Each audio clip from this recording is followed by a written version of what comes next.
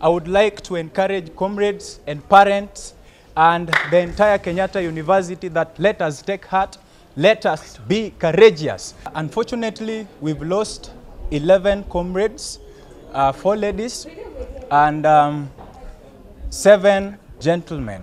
And we urge the whole nation to put us in prayers. And as I finish on the same, I'd like to encourage the government of Kenya to ensure that there is safety in the roads, to mend the roads that have not been constructed well. The road's condition is very poor. It is too slim that 2 vehicles cannot overtake each other. One thing that is coming out very clearly concerning the Maungu accident, number one, it was raining very heavily. We have gotten report it was raining very heavily. And the bus was swift, it was doing some speed. Let's rule out the wordings that has always been there, that the driver had fatigue because of long distances. And we must now come to terms that the speed of the vehicles must be limited, especially the PSV vehicles.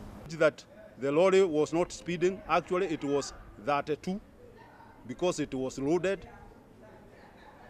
It is still the bus was on the long lane trying to overtake. Therefore, we got to take extra care, especially with the drivers that are doing passenger vehicles.